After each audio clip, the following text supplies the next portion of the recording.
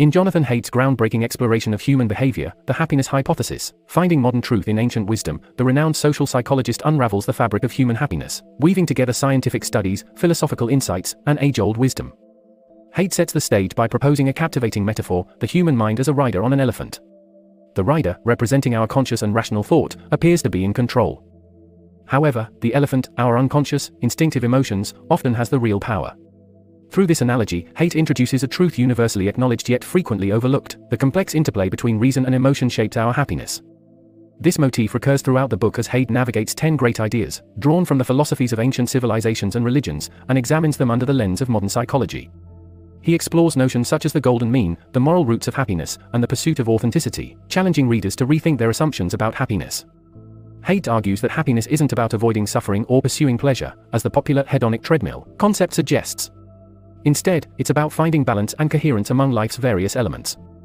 This balance, Haidt suggests, is achieved by addressing the divisions within the self, between the self and others, and between the self and the external world. In his exploration of reciprocity, Haidt delves into the human tendency for cooperative relationships, revealing how this interplay impacts our happiness. This reciprocity extends to our relationship with the universe itself as Haidt challenges the Western individualistic mindset, urging us to consider the interconnectedness of all things. One of the book's most poignant segments is its exploration of adversity. Drawing on the ancient wisdom that suffering can lead to growth, Haidt examines the paradox of adversity. He illuminates how the worst experiences often catalyze the best changes, leading to what psychologists call post-traumatic growth. This growth, Haidt posits, is the alchemy of transforming suffering into strength, despair into wisdom, and tragedy into triumph.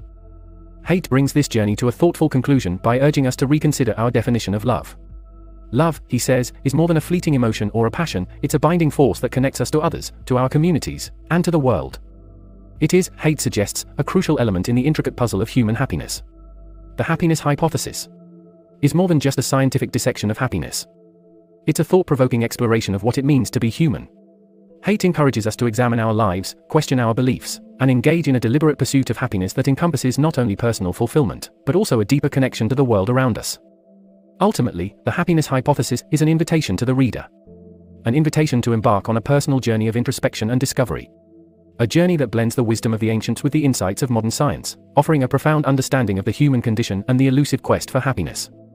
It is a compelling, deeply enriching work that challenges our perceptions, nudges our conscience, and opens our hearts to the possibility of a richer, more fulfilling life.